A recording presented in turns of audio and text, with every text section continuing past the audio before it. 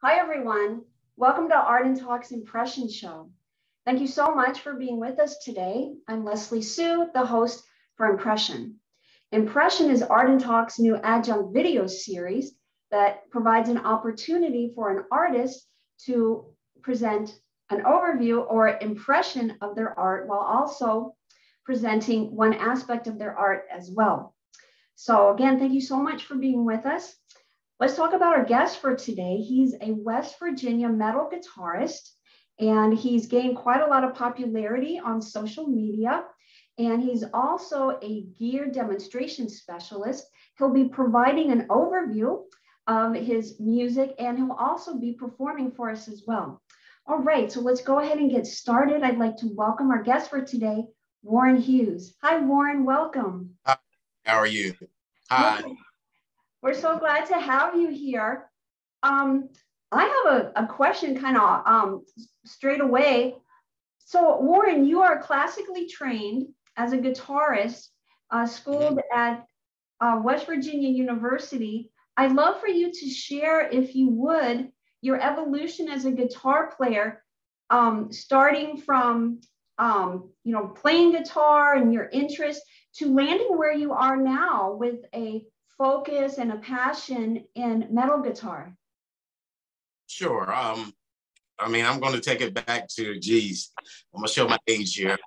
I'm going to take it back to 1977. Okay. I grew up in a small coal mining town. Very, everybody was poor. You know what I mean? It was just like, and I remember, going to my grandmother's house after school. My grandmother would come and get me. And at this time, my youngest uncle and my aunt, were still at home. And my uncle was into like Van Halen and Kiss and Heart, and him taking me downtown, Morgantown. And, he went to the record store and bought the first Van Halen album that come out and Kiss Alive 2. And I'm, a little 7-year-old kid, and I'm already like looking at the album covers like, okay, and I hear Van Halen, you know what I mean? And then he puts on the Kiss album, and I open up the album cover, and I'm looking at the stage exploding and them standing there with their guitars. And I think the song Detroit Rock City was playing. And I was just, it hit me instantly right there. I was like, I want to do that, And so it wasn't until later on, till I was about, I think it was 1987 or 88 sometime. My uncle, of course, I had grown into a young man at this time. And, he's in the Air Force out in Spokane, Washington.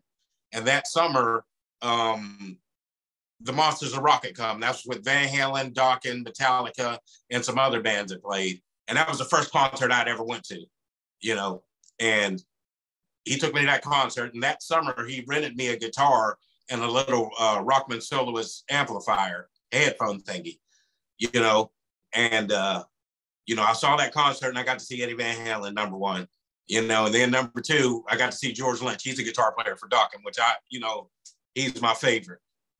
So, and then, the next day I was flying back to Virginia. At this time, we had moved to Alexandria, Virginia.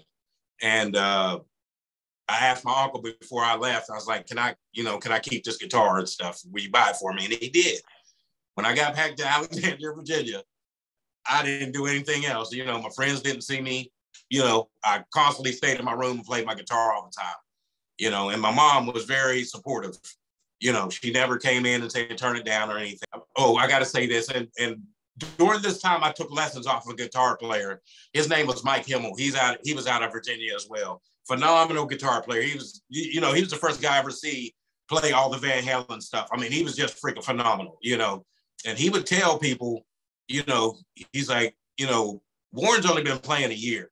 And I know he's playing stuff now that I know guys been playing 20 years can't play, And, my mom heard him saying this stuff, and so she was just even more supportive. So further on down the line, I lost my mom in a car wreck. She passed away.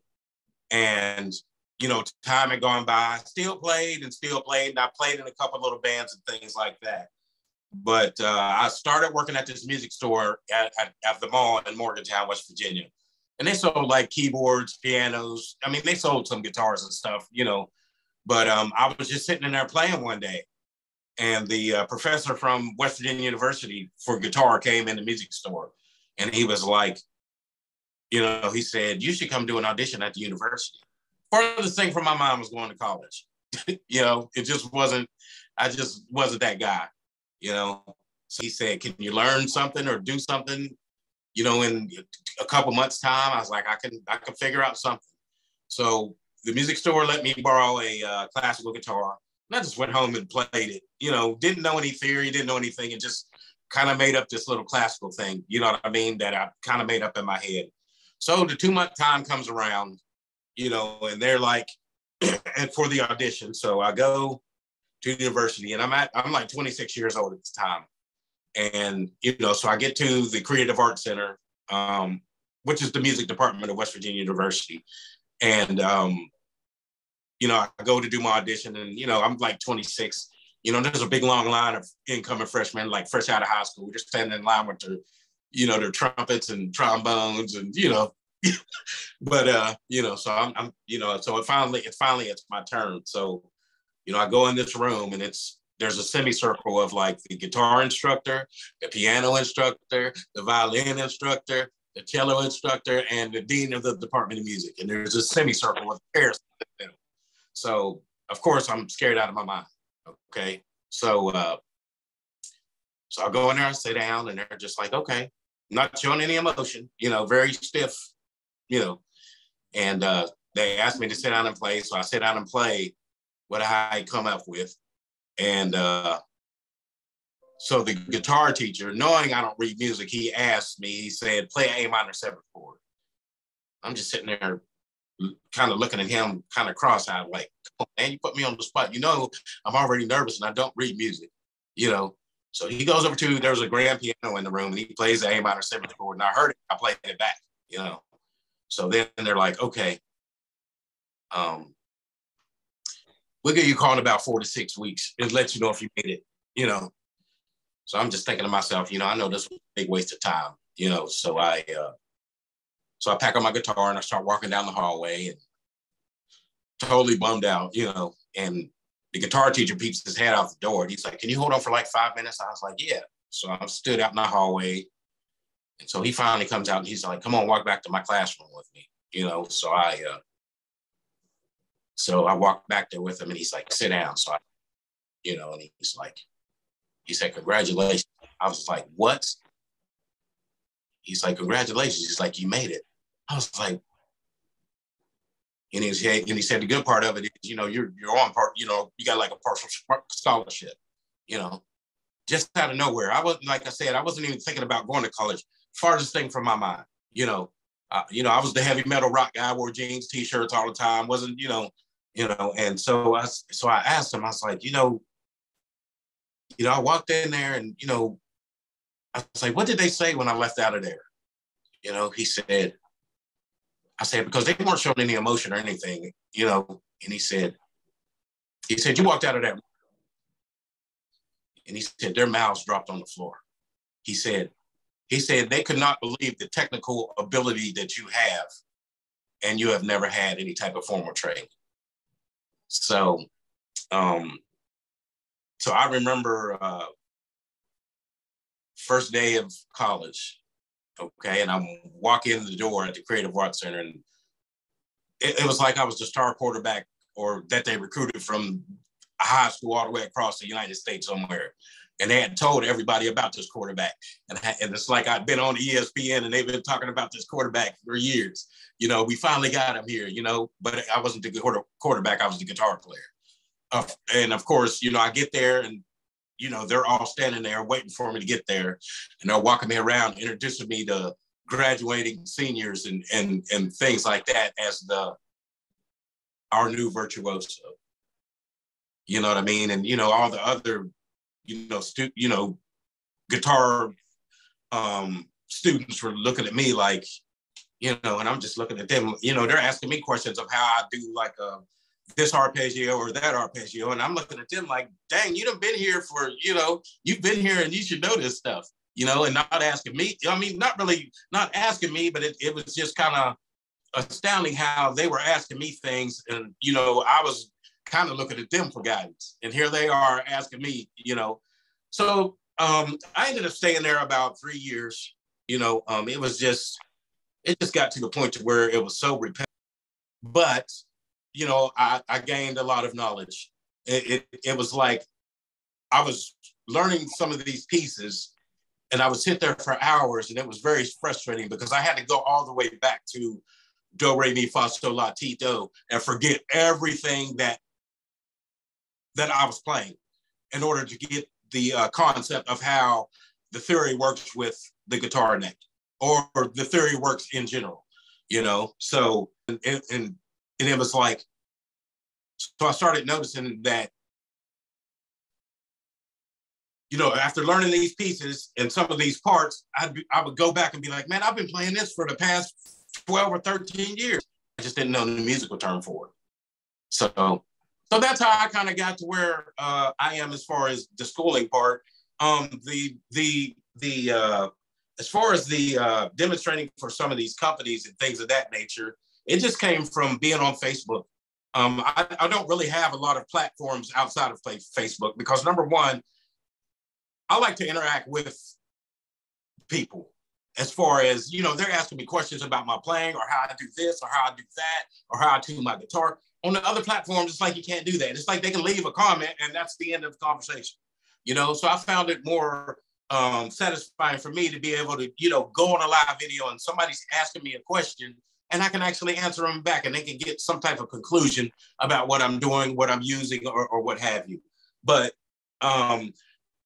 I got started doing that probably about 6 years ago.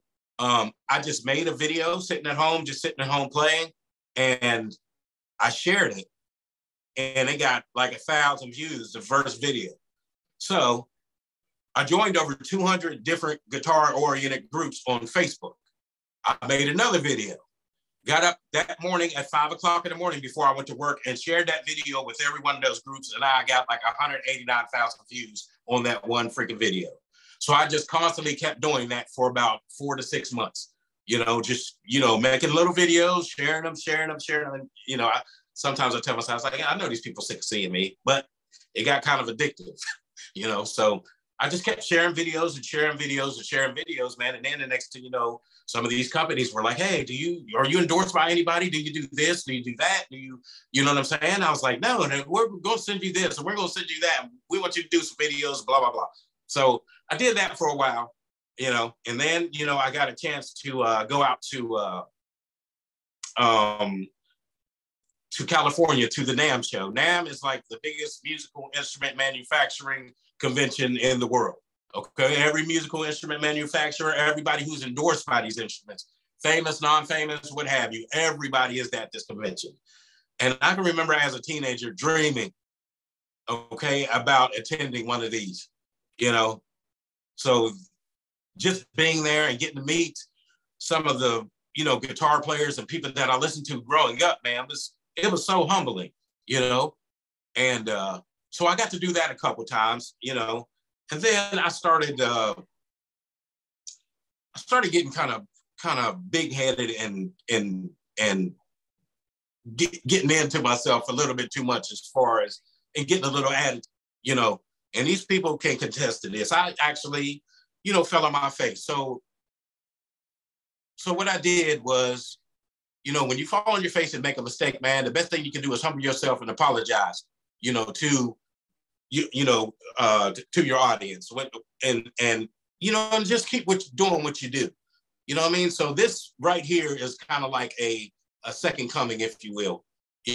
I've learned some things along the way of, just how to conduct yourself as far as a musician and stuff like that, and interacting with people and things of that nature. So some things have come along here as of late. Like right now, I just got a endorsement through, Crunch cabs and cables. And there's also a guitar maker. His name is Hector Soto. He's out of California as well. And so these guys have, offered me some, a few endorsements that are needed at the time, because now I play with the Dokken tribute band here in Charlotte, North Carolina, where I reside. So, like I said, this is all like a second coming, and I'm just so appreciative of you for having me on the show, and I'm so appreciative to all of my fans that have stuck by my side. You know what I mean? It means the world to me. You know what I mean? And it just makes me want to do that much better, and to really get out there and show them what I can do, and make all of them proud. So that's where I am right now today. So. What an amazing journey that you've had, Warren. I think first we have to thank your uncle, because that sounds like that was a very initial introduction to rock, to metal, that really kind of set the stage. And then, of course, your mom, who was, very supportive and encouraging of it. And it sounds like, Warren, that just opportunities just appear to you related to guitar and your playing as your story has been unfolding, and I'm listening, from the opportunity with your formal education for those years that just kind of came to you, wasn't something that you were planning. And then also with reaching popularity in social media, you just kind of put out a video, and a lot of people saw it. And then also with your love of connecting with other musicians, other guitar players, it seems like you almost take on the role of a teacher, because you like to be live, you like to see what people are commenting on, answer questions, and kind of like to wear that hat. Right, absolutely, man. There's nothing like, and a lot of times I always say this, this whole thing here is not for making money. That's not what music is for. I say this all the time. I'm like, if I'm up on that stage and I'm playing, and I take somebody's daily troubles out of their mind for that little bit of time that I'm up there playing my music, then I've done my job. That's what it's for. And that's what, I wish people would tap into, because I look at it like this. If I didn't have any material possessions, I would still have my music. And trust me, I've been in that situation where I didn't have any other material possessions, but I always had my music, and that music always took me somewhere to a good place, so. Mm-hmm. And another thing, man, and people don't understand this sometimes when I say this, but,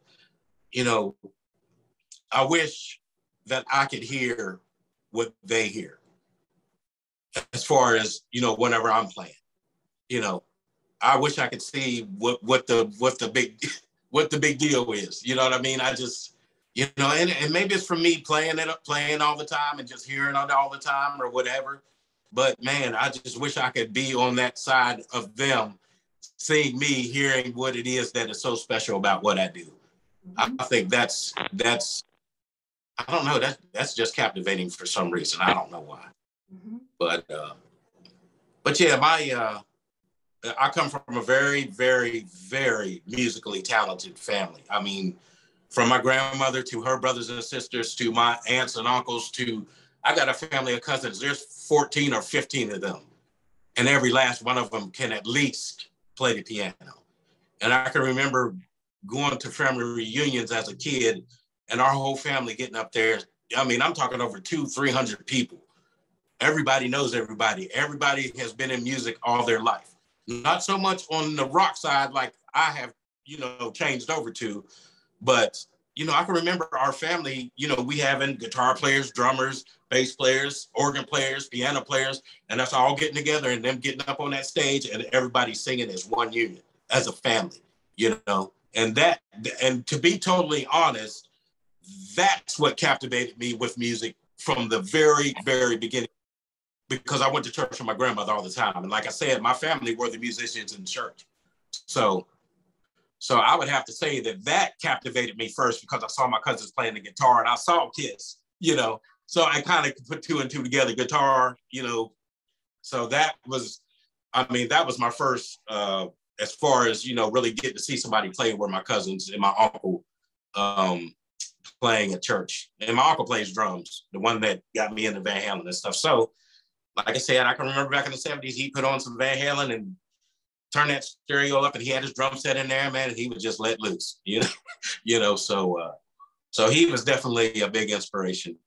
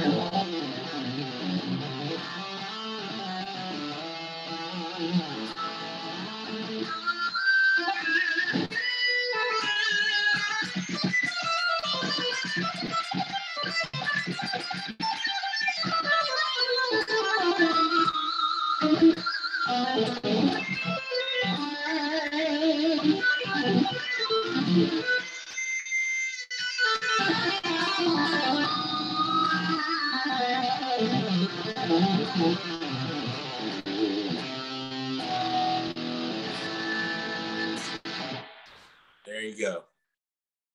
A little something. Thank you. Thank you so much, Warren. We still have just a moment or so before we have to wrap up the show. Okay. I'd like for you to share with us, what do you think are the criteria that make up a good metal guitarist, shredder? What are some of like the main areas that they really have to excel in to really help them to stand out? I think one of the main things is to have a really good sense of rhythm. Number one, that's the most important thing of all, because if you can't follow time, and a lot of the guitarists these days, it's all time oriented. You know, these kids now are playing in some odd time signatures. So I would say, you know, just your rhythm is very crucial at this particular point in time and stage in the game. Also, I'm going to say, you know, learn as many.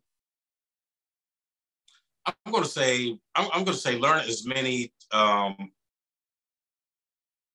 not going to say learn as many scales. I'm going to say learn some patterns that are comfortable to your ear and what you like. Okay, and I say that for the specific reason of, if you're not playing something that you like, then you're going to lose interest. Okay, so I think one of the most important things is to play something that sounds good to your ear, no matter if it doesn't sound good to anybody else's ear. That doesn't matter, because that was me. I was doing stuff that I like to play, you know, and I had people coming at me, well, you should do this and you should do that. And you should know, you know, because whatever it seemed like they were telling me to do, it was, you know, it was boring to me. But as long as I was in my zone and in my space, I was totally comfortable. And that's motivation, you know. So I think those two important things will get you a long way in this industry these days. You know, just you know, a good sense of rhythm and play what you like to play, you know. And I think those two things are most important. So and of course, I'll say this too: get a guitar that works for you, you know, or an instrument that works for you. A lot of people get instruments like their favorite player or something that someone else suggests, you know, and that's the wrong way to go about things. Get something that you feel comfortable playing. I don't care if it costs $200, just like this guitar here. You know, this guitar costs about $200. Okay. Now, I can do the same thing on this guitar as I can do on a guitar that costs $3,000. Okay. It's kind of like having a Mercedes and a Ford Festiva. Okay. They're both going to get you and serve you the same person. the same purpose. You know what I'm saying? One's gonna get you in there in a little bit more style, but it still serves the same purpose. So it's the same as a guitar. You know, you have your own personal touch, okay, that nobody else has. And that's where your sound actually comes from. So if I play this guitar, which costs $200, or I play a $3,000 guitar, guess what? I'm still gonna sound like myself, regardless. So I say those things right there, you know, will get you a long way in this game these days. So yeah, that's good advice. I like that. Really sticking to your guns and kind of following your intuition and what works for you. Warren, we do need to wrap the show up. We'd like to thank you for being our guest today on Art and Talks Impression. Before we officially close, any summer plans that you have related to your guitar, like for example, with your Dokken tribute band, do you have some tour dates for this summer, and what else? Well, right now we actually just formed probably about 6 weeks ago. Okay, so we're just, you know, right now we're rehearsing. I've got some real, you know, I play with some really great musicians. Todd Cage, Scott Campbell, and our bass player, Brian Weaver. I mean, I just, you know, it's like you go a lifetime looking for musicians like this. You know what I mean? And finally, I've, you know, found these people. So right now we're just rehearsing. You know, probably around September, late August, September sometime, we'll probably play our first show. But already, man, it's just like, it just feels so good to be in the room with those guys, and everything just comes together so naturally, you know? So yeah, that's basically it, man. That's what I'm doing right now. And also, you know, I'm going to be doing some demo videos for Crunch Cabs and Cables, and for Hector Soto, that makes the guitars out of California. So that's pretty much all I have going on right now, which is perfectly fine and dandy with me. As long as it's music oriented, I'm good to go. Yeah, I hear you. Warren, thank you so much again for being our guest. Wishing you a great summer and some wonderful rehearsals with your band and kind of getting your thing going on. And we'll be on the lookout in around September when you're officially beginning to play. And much success to you with all your other endeavors, with your demonstrations, with your gear. And I know you keep everybody up to date with state-of-the-art products that come out. And I know that your viewers turn to you a lot for different specs and whatnot. Thank you so much for being our guest today, Warren. Well, thank you so much for having me. I really appreciate it. All right, thank you. Thank you so much, everyone, for watching Art and Talks Impression.